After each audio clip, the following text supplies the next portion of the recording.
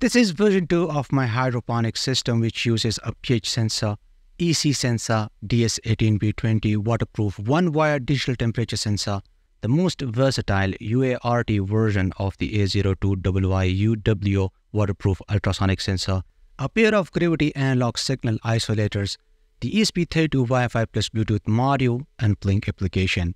If you have watched the last video, you know I haven't changed anything on the hardware side. Everything looks the same. I made some small changes in the programming and in the Blynk application. In version 1 of the hydroponic system, we couldn't change the sensor limits in real time because all the limits were predefined in the code.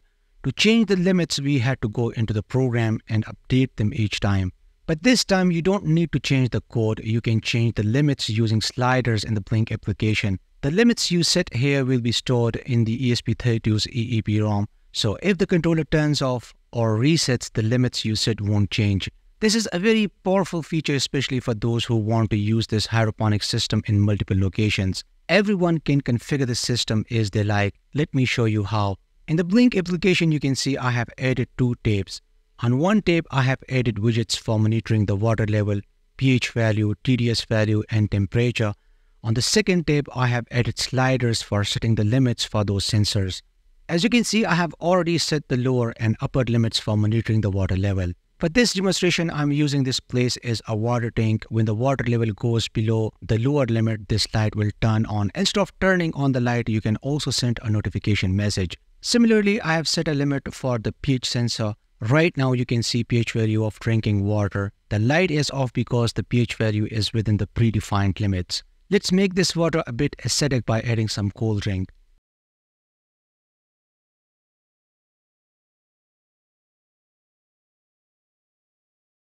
As you can see, the light turned on.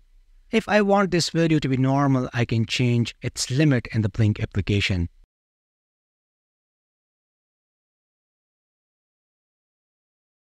Now, you can see the light is off, which means everything is normal. Now, it will only notify you when the water becomes too acidic, so let's make the water more acidic.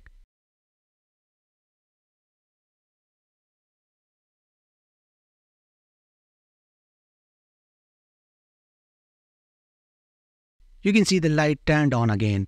In version 3, you won't see so much wiring because everything will be plug and play. I have already placed an online order on Next PCB, and once I receive the PCBs, I will share updates with you. To check for errors and manufacturability in your PCB design, you can use Next PCB's online HQ DFM tool or their desktop software, both available absolutely free of cost. When you design PCB through EDA, you know what DRC is and believe it is enough for everything, but the reality is more than that. DRC, DFM, and DFA are totally different concepts. DRC is a design rule. DFM and DFA represent a guideline. The manufacturers are able to produce your design into reality and make sure all circuit and assembly works through the whole product life. From what I can tell, a manufacturer with such a tool means they care for the quality of the products. Additionally, Next PCB provides component sourcing services since they are the largest component distributor in China. And guess what?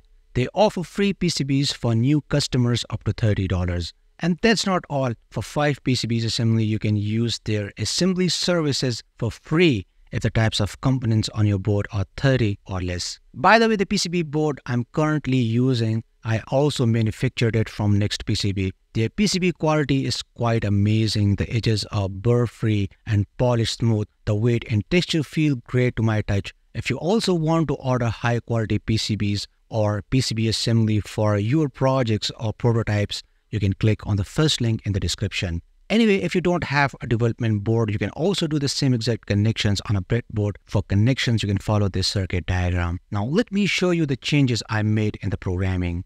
I added the EEPROM library. Next, I defined some variables for the limits. Inside the white setup function, I used the EEPROM.begin.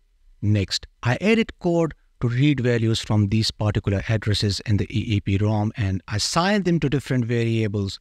These addresses will store the values sent from Blynk application. The purpose of using these instructions over here is to ensure that when the controller restarts, it reads these stored values from the EEPROM.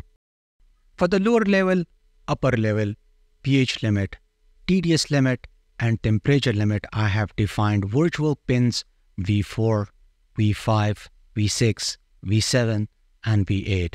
Through these virtual variables, we send the sensor limits from Blynk application to the ESP32. Then using EEPROM.write and EEPROM.commit, we permanently save these limits to the ESP32's memory. After this, you need to use these limits in your program. As you can see, I use the upper level and lower level variables in the map function. And I also use the pH limit in a condition. You can do the same for the other sensors. So these are the changes I made on the ESP32 side.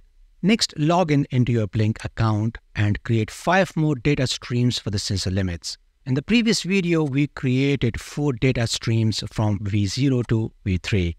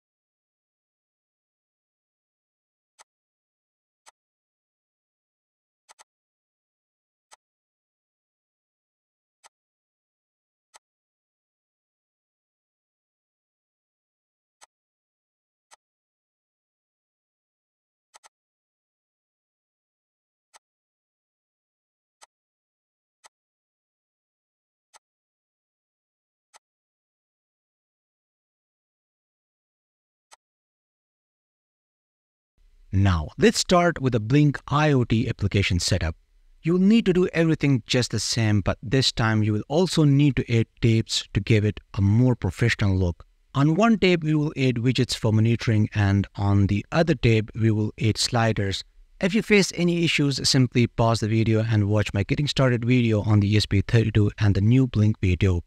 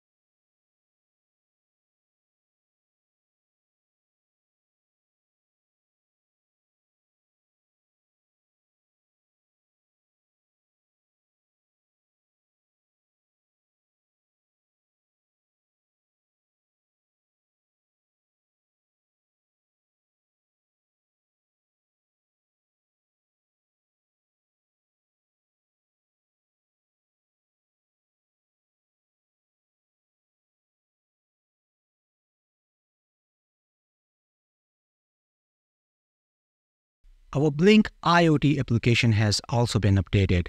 Now, with this updated application, we can not only monitor sensors at any time and from any location, but we can also adjust sensor limits according to our preference. So that's all for now. Support me on Patreon for more videos. I hope you liked today's episode. Like and share this video with your friends. See you in next episode, and thanks for watching.